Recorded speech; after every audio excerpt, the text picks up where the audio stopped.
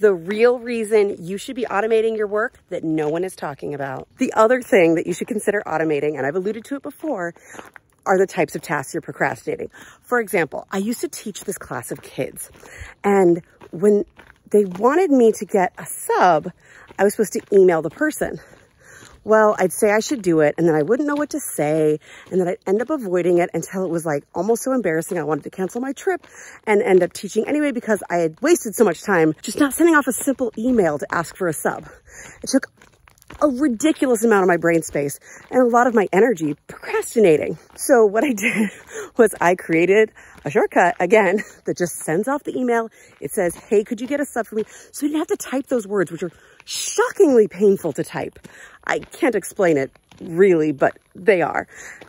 And so now, well, I don't teach anymore, but when I did, I would just send off the email and then they go find a sub, and I could do it as soon as I made the trip plans. And then I didn't have to sit around with it weighing on me, taking up brain space and embarrassing me and filling me with shame and guilt. So win-win.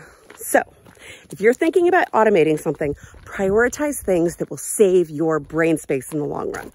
Those are the things with lots of tiny little steps or things that you find yourself avoiding all the time. Follow for more ways to work smarter with ADHD.